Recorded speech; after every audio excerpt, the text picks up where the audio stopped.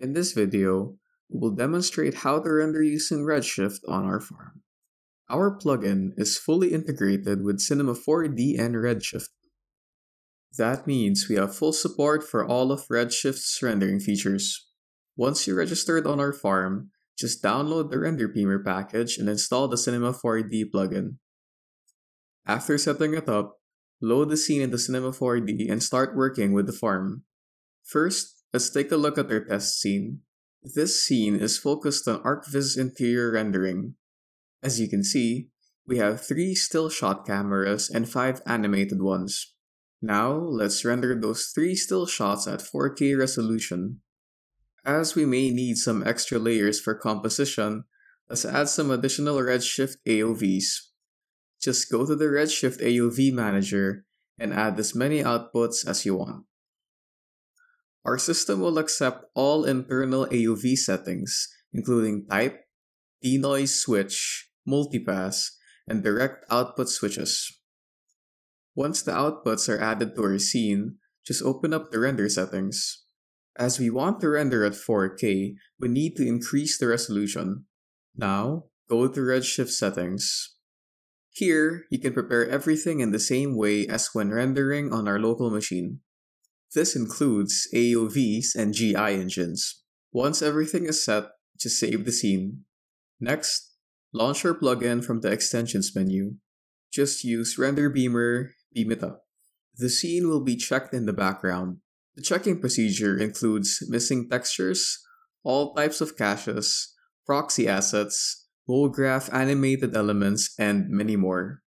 Now, in front of the screen, we can see the main plugin window. To proceed with rendering, just leave the checkboxes on for all the needed cameras. Next, set render range to a single frame. You can use any frame from project frame range. Then, use the strip checkbox. Strips rendering will split your single frame rendering into multiple render nodes. Each node will receive 1 strip to render. You can set the orientation and number of strips. Generally, the more strips that are set, the faster the rendering will be. As this is 4K, let's set 10 strips. When everything is set up as we want, just click on the Send to Farm button. Now, the plugin will start preparing the whole project and forward it to Render Beamer. The data preparation process includes saving the scene with selected render settings, copying and relinking assets, including internal assets from Cinema4D's Asset Tracker, the external Redshift Asset Tracker, and preparing the whole project to farm disk paths. Next, the project data is uploaded to the farm. Once the upload is done, just use the Click Here to Submit Job button. Now, you will be redirected to the Web Manager. As you can see, all the settings are correct, but if you still want to change something like resolution or frame range, this is the last step where you can edit this. Also, on top of the job submission window, you can see the current farm render queue, so it's easier to decide about the rendering priority.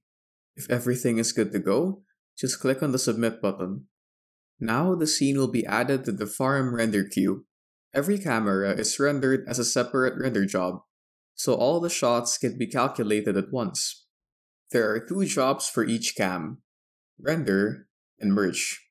Merge job is added automatically when strip switch is used. It will connect rendered strips into 1 single frame.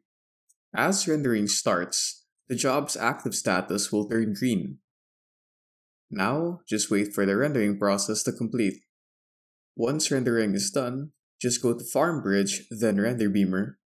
Refresh the download list, select desired outputs, and click on the Download button.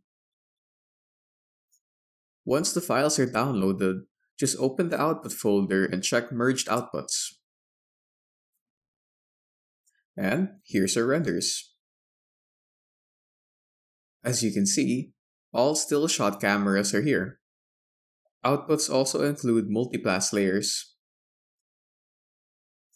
Now, let's go back to our project and render those animated shots. So now let's take a look at animation rendering. In our scene, we have 5 animated cameras. The animation workflow is similar to still shot rendering. There's no need to use camera selector tools with our system, as you can set any frame range for each camera. Now let's just tweak some render settings.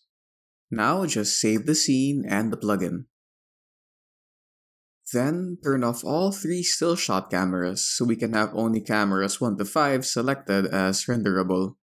Next, make sure that you've set the correct render range. You can also change the scene global range with one checkbox, or put different frame ranges for each camera. As we want to test our animation first, let's set the range from 0 to 120 with step 10. Once everything is set and ready to go, click on the Send to Farm button. Now, our plugin will start preparing the scene.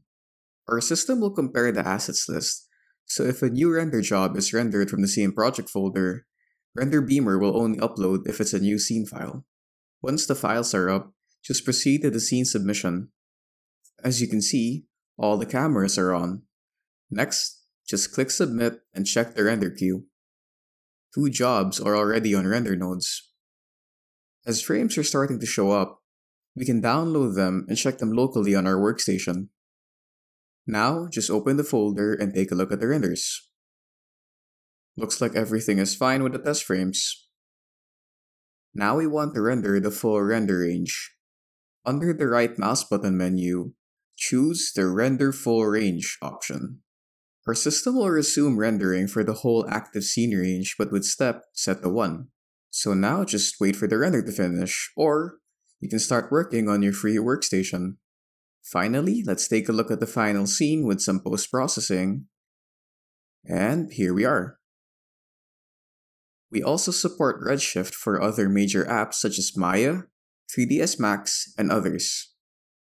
Thank you, and happy rendering with Redshift on GarageFarm.NET.